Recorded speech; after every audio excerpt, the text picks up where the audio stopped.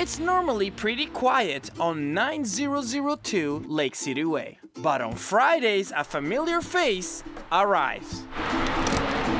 And people start showing up. It's only Friday, but it's another welcoming day.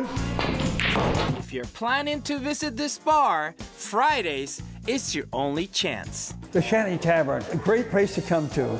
But once you meet bartender John, you know it was worth the wait. And my family means my customers, their family. I have my home and I have my Shanty bar. My father, John, owns the place. He doesn't want to give up the business. As a kid growing up, it was our playground. Every moment with him is precious. The bar's got lots of character because of the person behind the bar is a character. That's unique. Just the hospitality is genuine. When was the last time you had a bartender that was 92 years old? The love that John has for this tavern goes way back.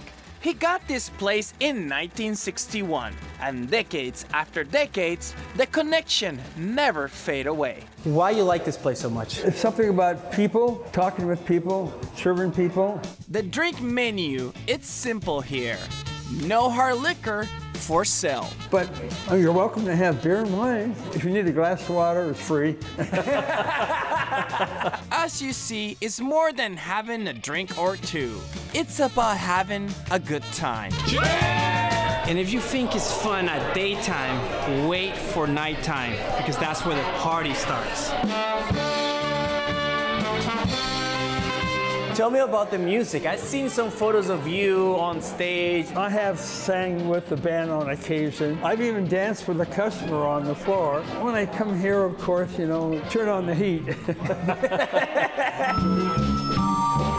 As the music keep playing, the crowds keep arriving, and John, well, keep turning up the heat. It was very clear to me that this was gonna be a special night.